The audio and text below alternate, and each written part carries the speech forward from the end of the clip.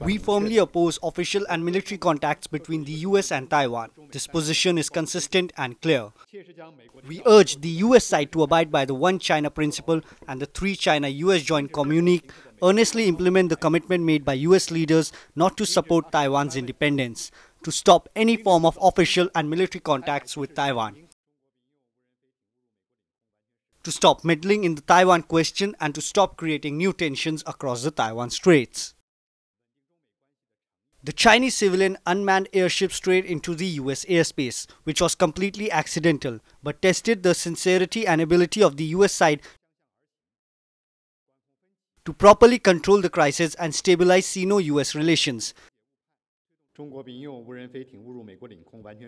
US cannot intensify conflicts and escalate the crisis while saying it wants to communicate and talk.